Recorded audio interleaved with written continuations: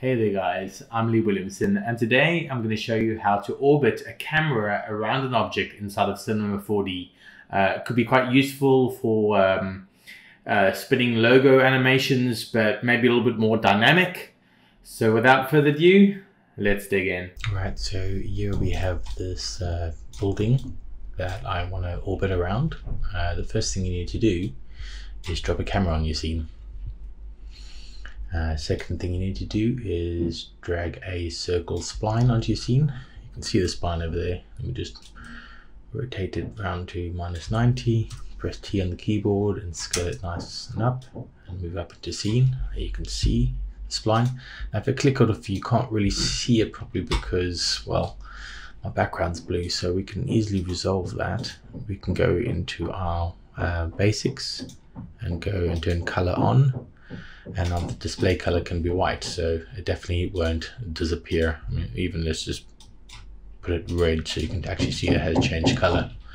Good stuff. So next step would be to put a align to spline tag on the camera and drag that circle spline into the path. And now what's happened is the camera has attached itself to the spline, and if you turn the camera on and look at it, you now can orbit the camera with your position, but still not, the camera is still not looking at the building. So the next cool thing you can do is you can go to your tags and choose target, and what is the target you want the camera to look at? It would be the L of the building. So I can click on target, drag the L into my target, and now it's looking at the camera. We're still a little bit too far away from the camera, so I can do two things. I can either press T on my keyboard and scale up the spline, or let's just go back to where I was before. I can take the camera at a different angle. So if I go wide angle lens, that could also work very well. Now what will be the next thing to do? So we want to animate this, so I'm going to click on this align to spline tag, and I'm going to drop down a keyframe on 0. I'm going to drag it along to 200 and drop a keyframe and put it on 99.9. Now you notice I haven't put it on 100% because well, let's just say that when it is fully looping around, you want that 100% actually to be the 0%, so you've got that perfect loop. Now if I right click on the arrow and I go to show F curve, the other problem is when this is animating on, you notice how it slows out, then animates, and then eases in at the end. We don't want any easing on our animation.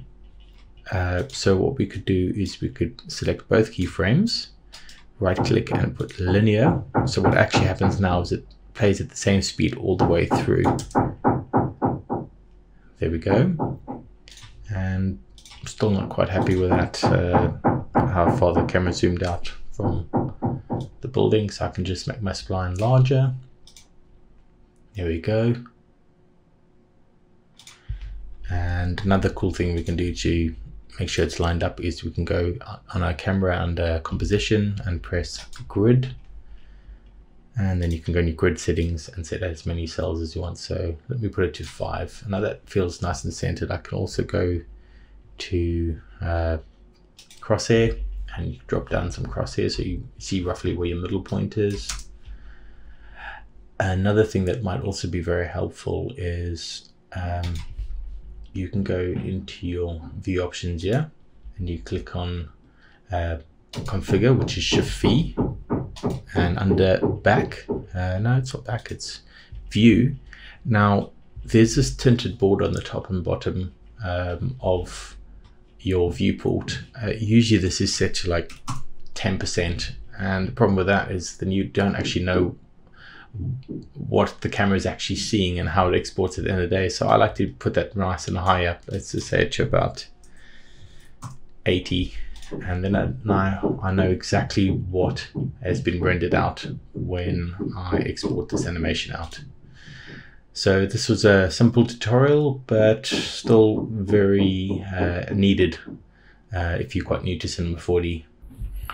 Sorry, I realized I forgot to mention one thing. Well, actually two things. First of all, if you want to do an infinite loop, it's not 99.9, it's just 99%. Now, if I go in and I show you my F curve, you notice it's a linear curve. And if I change this to 100 and then drop a keyframe, that's odd. Usually it should default it to a soft curve. And to prevent it from defaulting to a soft curve, you actually, tell you what, if I just put it to a really odd looking curve, let's just make it all wonky like that. That might get across the point a lot easier. Let's just put that position on 99. And there we go. Now, when I recorded that position, you notice how it bounced to its default. And so now I was quite happy with that curve editor, and I didn't want to mess with that. So you can go into your project settings and you just check on Overdub. And what that will do is it will maintain your curve editor the way it was in the beginning. So now if I go 99 and record a keyframe, it hasn't messed with your curve editor.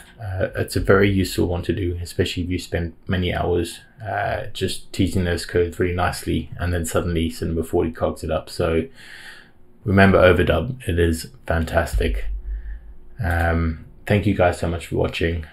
Bye.